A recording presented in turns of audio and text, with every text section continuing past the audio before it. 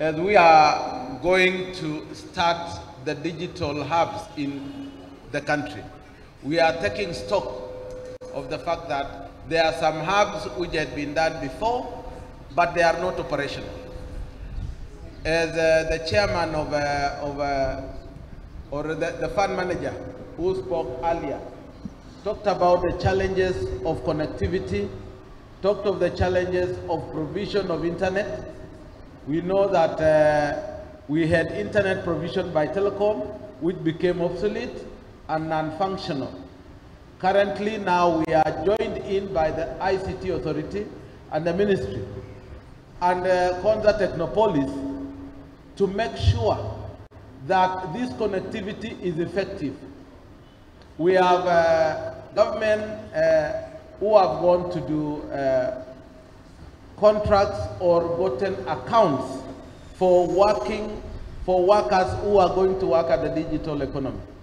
Digital hubs are the in thing, because I'm happy that today the regional coordinator for Ajira has reported that we are getting those who are earning 100,000 plus in a month.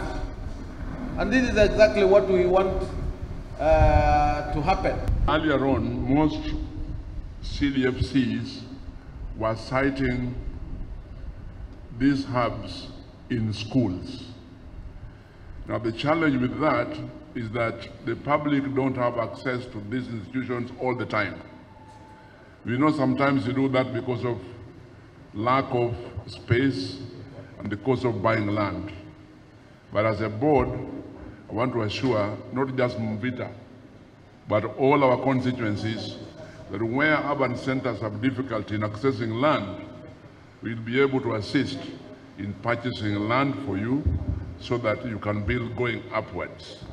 Hiyo challenge yangu kwa sababu najua hata leo tutapata kwingine wanasema hakuna wifi, wengine tulienda wakasema it is too slow, it is too old. Ile tuliweka last time ilikuwa tu ni trials, kwa sababu 4.6 million unajenga kwa ward 4, hiyo ilikuwa tu a drop in the ocean.